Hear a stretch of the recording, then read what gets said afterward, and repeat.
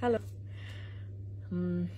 This is the first time that I'm getting in touch with you all to clarify something, and I think this will be the first time that I'll be thinking twice before I speak my heart, because I'm anxious that my words might be misinterpreted. So forgive me if I take a while longer than usual to communicate my thoughts. And I'd like to do this in English.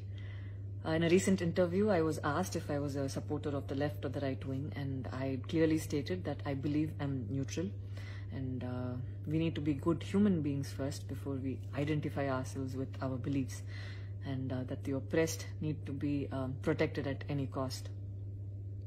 So further into the interview, I went on to elaborate on how I look at things, and I had quoted two references which had a huge impact on me, and which left me traumatized for days.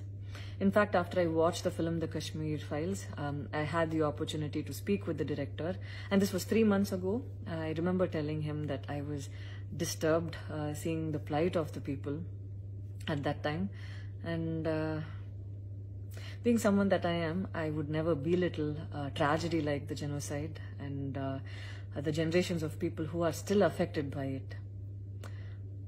Having said that, I can never come to terms with the mob lynching incident that had taken place during our COVID times, because I remember seeing that video and being shaken for days. I believe that violence in any form is wrong, and violence in the name of any religion is a huge sin. So this is all that I this is all that I intended to say, and that's all. But it was very disturbing to see that many people online justified the mob lynching incident, and I don't think any of us have the right to take another person's life. Being a medical graduate, I believe that all lives are equal and all lives are important. And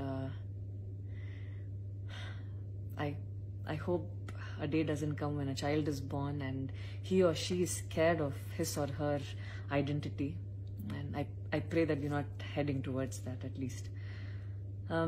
See, 14 years of my life, my school life, I remember every day going to school and chanting, "All Indians are my brothers and sisters. I love my country and I'm proud of its rich and varied heritage."